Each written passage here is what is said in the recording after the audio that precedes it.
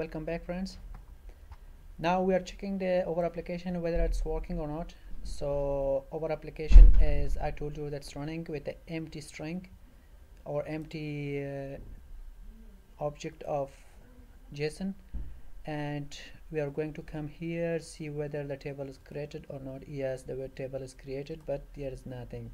So let's add something and then we'll see what's gonna happen. So the color would be read and the model is 2020 and the name is Corolla, and let's apply only one data if it's working or not. So let's go back to the browser and refresh the page. See, the JSON type array is coming, but there is no result. So what's the problem? The problem, we will check it out. Sometime Lombok, it wouldn't give us the answer. It needs getter and setter manually. So now we are going to remove that and add it manually. Go to the source and add getter and setter by fields. Select all of them and generate. So yes, it's okay. And now save your page. See that as I told you, Spring Dev Tools, which automatically that reload the Tomcat for us.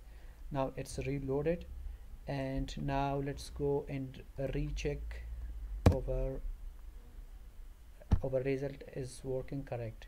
So that was the other part, and now let's move back to the controller and write down the other controller, which is posting. So we are using @post,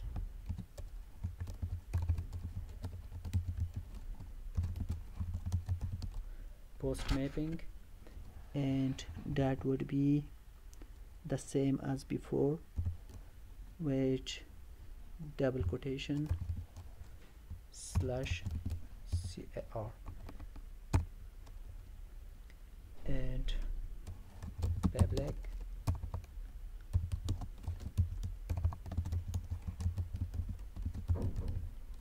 response entity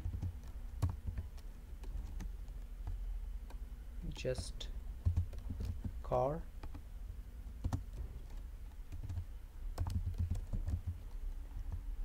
save that, and where request body @request body,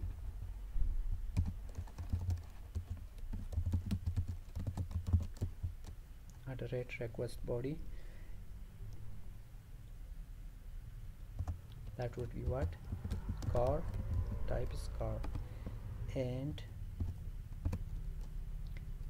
now it shouldn't be duplicated, otherwise it gives us error. And now car repository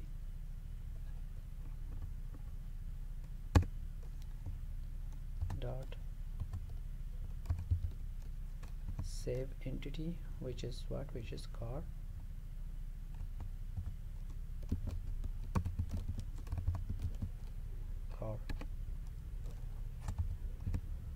and return new response.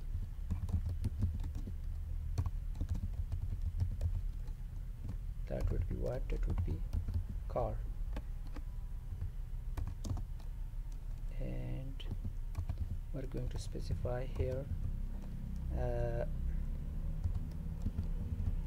car with double R. Excuse me guys, if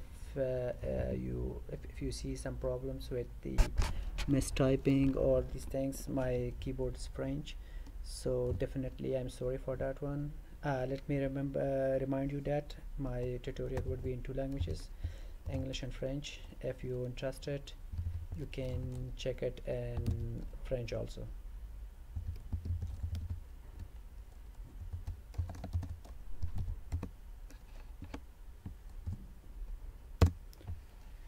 so let's add import package. So that's it for the saving data, and I think the video is getting too long.